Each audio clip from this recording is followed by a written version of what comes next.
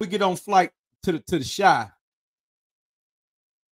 What could have happened with Dipset, man? Had everything kind of had the whole Rockefeller thing never fell out. You know, where do you place? Because Camron is by far the most sarcastic goddamn rapper of all time. But I actually like his sarcastic, arrogant ass. I've always had a soft spot for Camron's arrogant talk. So he's the most shit talking, arrogant, but I like him though. I've always liked Killer Cam. I can't front on that, man. And I like Jules. I like Jimmy. I've liked all them Dipset boys. Yeah. What would have happened had that shit not just went debunked and people start going separate ways? Yeah, separate ways. I mean, they could have had a run, man. And I feel like Dipset had their niche where they had a few lanes carved out where they had some hits that were big enough to make the whole crew some money. But the problem is that things get in the way, man. Everybody wants to be king. You know, had Cam and Jim been able to handle their differences with each other, had, you know, the crew been able to stay consistent, you know, had they utilized players like J.R. Ryder and 40 Cal correctly, you know, because I feel like they got seriously underutilized when they actually became a part of Dipset.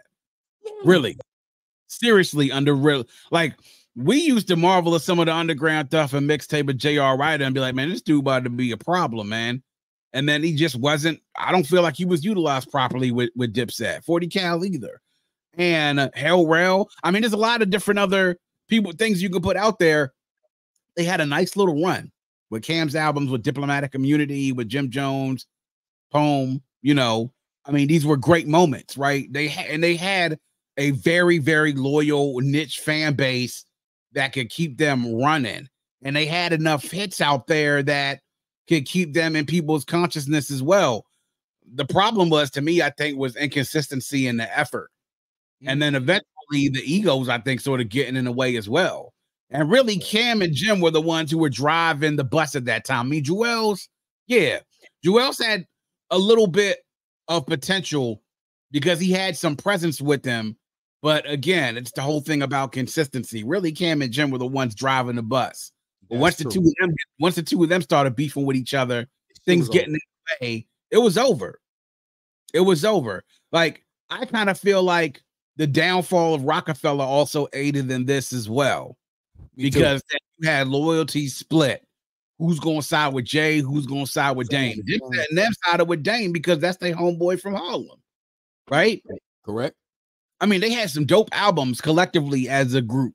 Dope albums of individuals that I named, all the folks that I said, and stuff that wasn't necessarily classics, but things that were like, damn, man, that shit was actually all right, you know? And they had some radio hits, but it just wasn't enough, right? Because I kind of feel like I would like to see Kanye do some more work for him like he did during the early days. That kind of fell off as well. You would want to see them be able to be a little bit more consistent, because they had some pieces there, man. As a collective, they had some pieces that would be ready to cook, Matt. But when you start getting that large of a group of folks together, man, damn egos getting in the way, man, will fuck shit up. And that's what happened, I think, with them. Now, they reunited eventually, man, but the thing is about when you lose momentum like that, it's hard to get it back, B.Cox. It's hard to get it back, man. It's hard. Yeah. Man, Cam is always, man, I appreciate Cam because he was always the one to show love to Shy, man. One thing about Cam, he was one of the first New York rappers to realize it's some fly cool shit outside of New York, man. So he always gave, I'm on the west side of Chicago looking for a bust down. Yeah. Got both hands up. Touchdown. I said, go ahead, Cam. Yeah. So, man, I've always had a lot of love for Cam, man. And like I said, I love Jimmy, man, as well, man. Ballin' was a huge record, man. Ballin' was, yeah, unbelievably big. Man. Yeah. Unbelievably big.